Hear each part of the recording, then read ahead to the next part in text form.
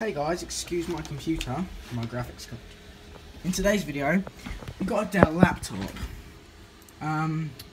It does actually run alright. It doesn't actually have a, well, it does have a hard drive. It has RAM.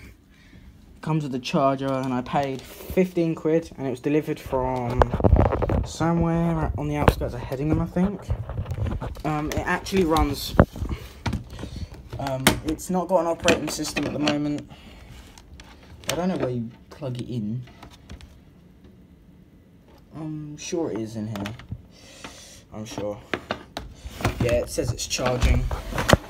What we're going to do is power up this beast and see what it does. Bio settings. No bootable devices. What we're going to do is we're going to install an operating system on it. But I wonder what. We have a few. And I'm thinking Windows 7 32-bit. Or Windows 10 32-bit. We could try 10 32-bit.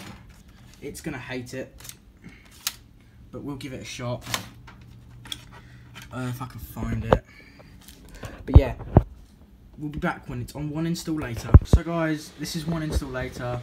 I was going to, it was on Windows 7 for a while, but I didn't bother to film that, as it was ridiculously slow and it just really didn't work right. So yeah, now it's got Ubuntu Studio on it, and look, idling at 14% of the CPU and 216 megs used at the moment. So yeah, so Ubuntu, it's a known fact guys, if you have an old 32-bit machine that has, like, it's really old, it's got very little RAM, very little processing power, it's just Linux saves computers guys. So you have an old computer, install Linux, it's x86, so it will support 32-bit and 64-bit, and it comes pre-installed drivers for your computer, so you don't actually have to install drivers or rely on the stupid Windows display adapter to, and it even installs the drivers for the Wi-Fi, the audio, look. So this works, look. So yeah, and it's just brilliant. It even does the internet alright. So if we go to, so it's not actually slowing down at all or anything like that. You launch Firefox. It will take a while because it's still an old machine. You can't expect it to be fast, even if it's on a laid back operating system. It's still going to be a little bit slow, but that is so much faster than when it had Windows 7 installed. And here we are on Firefox. So go on to Facebook. Hang on. So yeah, it actually looks alright. It's nice. It's a bit old looking.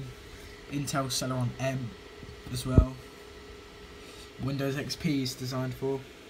So it wouldn't be much faster. Hang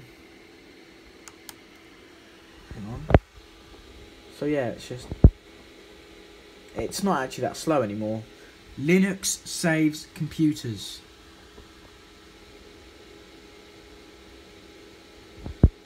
As you can see.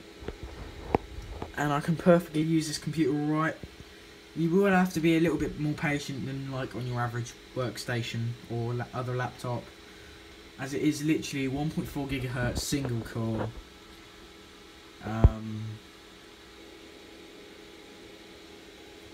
So yeah, and it's only got 2 gigs of RAM. So yeah, it will run like browsers and stuff like. It will lag a bit, as it's got a 64 megabyte graphics chip. You can't expect much from something like that. But you can literally just browse the internet on it. I wasn't able to on Linux. Excuse the my Z600 back there. That's literally it's quite loud because of the graphics card. Yeah, so you can browse the internet on it. Do expect a little bit of freezing, maybe. I don't think the trackpad works anymore, so you have to. Yeah, you have to click physically. But yeah, it does scroll and everything like that. So I just haven't got today's video. Hope you enjoyed today's video on this pretty much restoration and rebuild of this Dell Instrom laptop. It did have 512 megabytes of RAM. That was dreadful. Even on 2 gigs of RAM on Windows 7, it was still quite slow. So what I did is install Linux. Linux saves computers. Thank you for watching this video. Hope this inspires you to get your old laptop out the cupboard and dust it off, install Linux and make it useful again like it once was. Thanks for watching, and I'll see you in the next one.